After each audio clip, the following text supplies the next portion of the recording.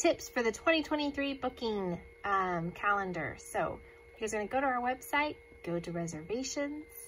I try to keep this short and sweet for you guys.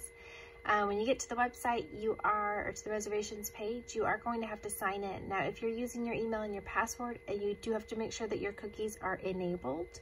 And I will put just a link to some basic ways to do that. But you can also just shortcut that by just signing in with Google. And so that's what I'm going to do here. And so sometimes when you go, it'll just prompt you to do it again. I don't know why. It just does.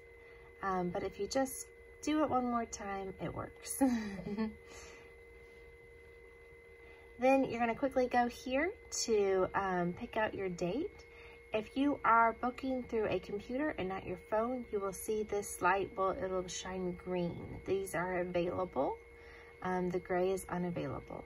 So there is an advantage to doing it on a computer if you have access or ability to do so. And so what you're going to do is you're going to select your date here real quick. And then you're going to select your checkout date is the second date. And then you go down here and you see all the cabins that are available. So you have your Mouse House, Ridgely Cabin, Cabin 2. So you're just going to select one of them, hit book now, and then go ahead and hit continue. And then from here, you can edit it if you want. If you need to edit it, you can click on here and it will edit your reservation. Or you can simply make sure all your information here is correct.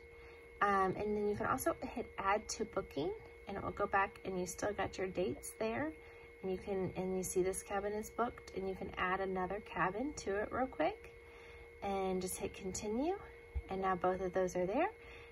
Make sure that information is right. Click on here that you agree to the terms and then hit continue. Now then your payment page to be able to pay for the $30 reservation fee per cabin is you just hit here on PayPal. Now you can pay with a credit or debit card via PayPal, or you can use your PayPal membership as well to pay. So you have the option of both. Good luck. Thank you guys.